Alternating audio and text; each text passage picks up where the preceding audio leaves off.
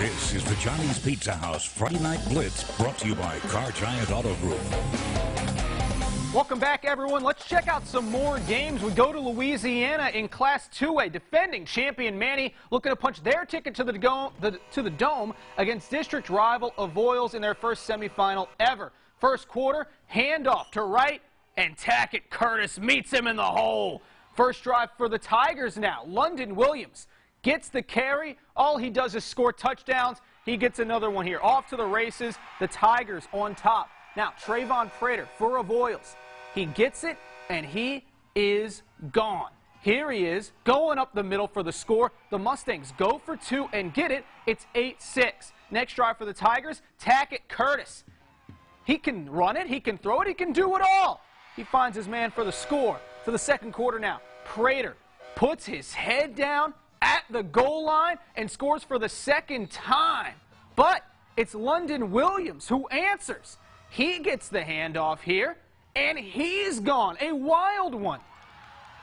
Williams off to the races here. Manny retakes the lead, and then to open the third quarter, it's Williams scoring again. Manny goes on to win one of the best games of the year, 40-38. They're headed to their third straight state title game.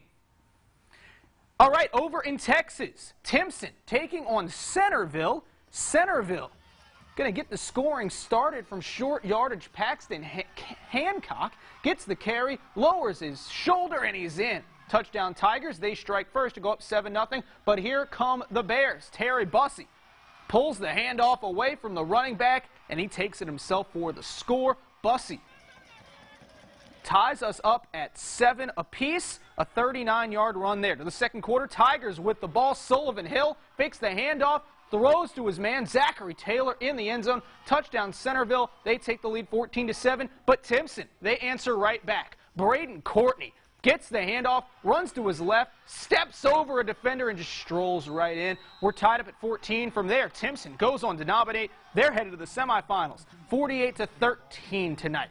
Some more scores now. Prescott, they get their revenge over McGehee.